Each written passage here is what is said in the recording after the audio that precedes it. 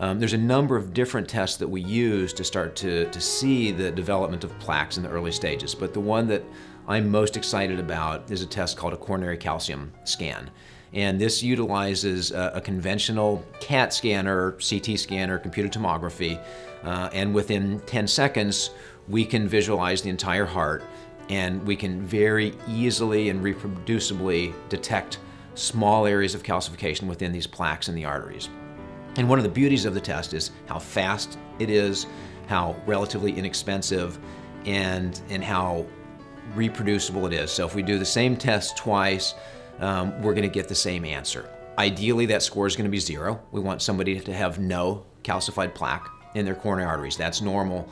And for the type of population we're talking about screening, which is middle-aged patients, about 50% typically will have a calcium score of 0. And as that calcium score goes up, it tells us, one, that people have plaque.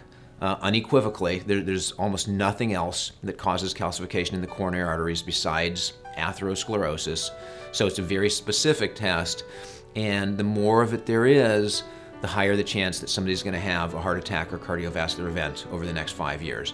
And it turns out that this is actually 10 times better at predicting cardiovascular risk than our conventional risk scoring systems that include things like blood pressure and smoking and diabetes and so forth. So this is a huge step forward in being able to predict who's at high risk and who isn't. But once people have seen their pictures and they know that they have it there, it can be a formative experience. And there's actually published data that show that people are more likely to take their cholesterol-lowering medicine if they've had this scan done and seen their images.